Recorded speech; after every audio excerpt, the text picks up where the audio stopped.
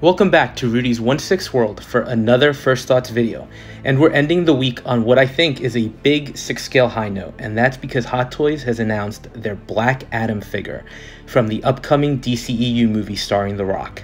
Now, in the past, I've been very critical of DC and their approach to their film slate, and honestly, I haven't been super excited for this movie.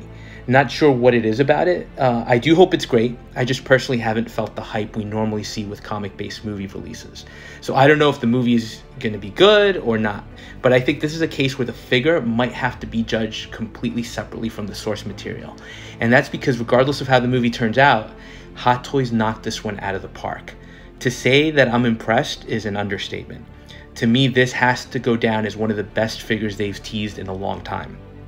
Now, before jumping into particular elements of the figures, it's important to note that this is a DX release, which interestingly enough is coming in 3 versions. Now, you're getting a base DX, which includes the figure, some accessories, and a standard base. And then you're getting 2 deluxe versions, which include a diorama base and an additional head sculpt. Now, the interesting difference here is that for those deluxe versions is that there's a color variation to them, with one being called the gold armor version. So we'll dig a little bit more into that as we go along. But first thoughts when seeing these promo pictures are wow. Hot Toys killed it. Let's start with the sculpts. This is one of the best sculpts I've seen from Hot Toys to date, with an almost perfect likeness to The Rock. And here the moving purse system really shines. Sometimes, like with the Obi-Wan DX figure, I think it can impact the likeness on the negative side, but here I think it's actually really well incorporated and it doesn't hurt the likeness at all. And it does let you achieve some really interesting looks for the sculpts. Now, this is the second Hot Toys version of The Rock we've gotten, with the previous one being from G.I. Joe Retaliation. And that sculpt was okay, but wasn't 100%. This sculpt blows that one out of the water. It's obviously a huge improvement, and it's got impressive texturing, paint apps, and they even have the veins popping in his head, which is pretty amazing overall. Now, the second sculpt that comes with the deluxe version also looks pretty good, with the raised eyebrows. Although, to be honest, it does remind me more of his wrestling persona, so I'm curious to see if he actually uses this expression in the movie.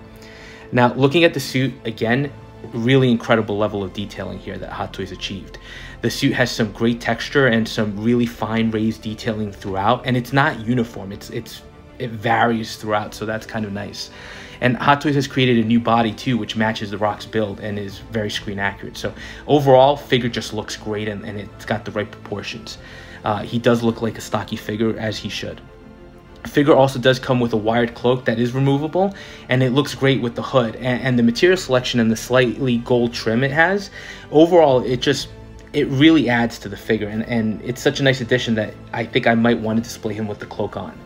Now let's get to the interesting differences between the 2 deluxe versions of the figure, and that's the color of the armored element.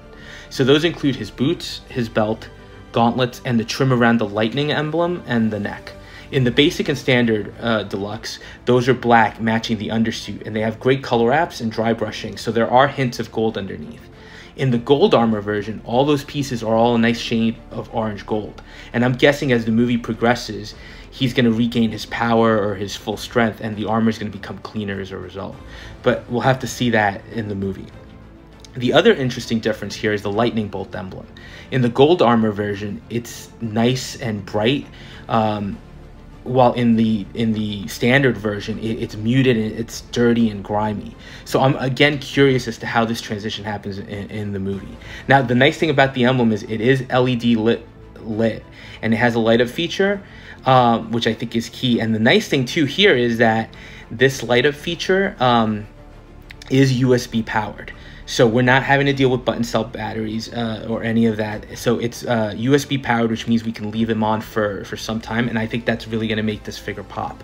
Hopefully this also means that they're going to use the same technology for a Shazam figure from the sequel movie. They did tease the one from the original, but they never followed through with that one. Now, the other difference between the 2 versions of the figure is the color of the lightning effects, with the gold armor having yellow lightning versus the blue that comes with the alternate figures. I kind of think the yellow looks better overall with the black and the armored elements. The blue just reminds me a little too much of the Thor figures, so I definitely think the yellow pops more. Finally, with the deluxe version, you do get a diorama base with some damaged ruins, and I do like that it also doubles as a sort of seat for the figure. I'm a huge fan of these bases, and I think this one looks great and goes perfectly with the figure. Only negative right now I'm seeing is the nameplate on the base. I think it detracts a little bit, but it's not a deal breaker. So overall thoughts are this figure looks amazing. I think if the final product looks close to these promo shots, this could be in the running for one of Hot Toys' all-time great figures. Package as a whole is impressive with the base, the lightning effects, the detailing on the suit, and the cloak and the sculpts.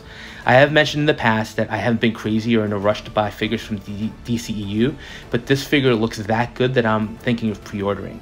And having the Superman figures from Man of Steel and some figures from BVS and Suicide Squad, I think this figure could really look great in my DC display, which is a huge shout out to Hot Toys that they're making me reconsider my standing. The other thing to note here is InArt is going to produce their own version of Black Adam.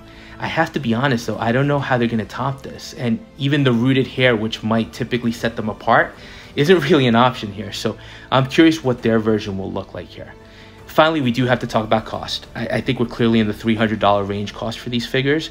Basic version is up for $300 flat, while the two deluxe versions are coming in at $360, so $60 more for a base and an additional sculpt doesn't seem unreasonable. But we're clearly in another price bracket at this point, and I'm not sure how I feel about that totally, or how it's going to impact my collecting going forward. So that's a quick look at these figures. What do you think of this release? Are you as impressed as I am? And are you thinking of getting this guy? And what do you feel about the cost overall? Let me know. And if you are enjoying the content, please go ahead and like, comment, and subscribe, and we'll touch base on the next video.